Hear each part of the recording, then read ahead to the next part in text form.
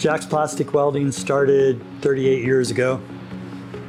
We build all kinds of different things. We started out building just whitewater stuff.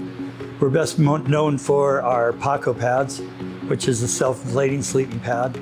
We also do rafts, dry bags, pads, and catarafts were our main thing for a long time. Then what we had to do is we had to diversify like anybody else in the whitewater industry.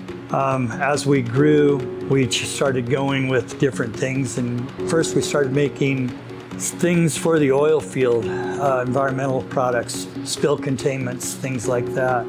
Then we got our first 3D drawing program, and we started to market doing prototypes and custom work.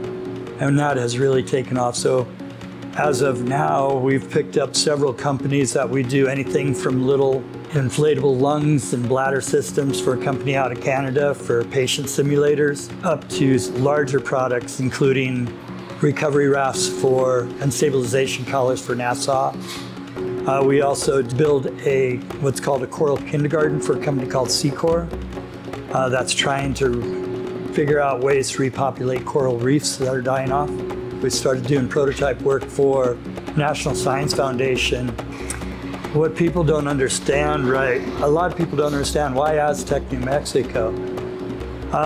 One of the biggest reasons is you're 3 hours from everywhere. So we're in a good area. We build to last, and that's what we want to be known for.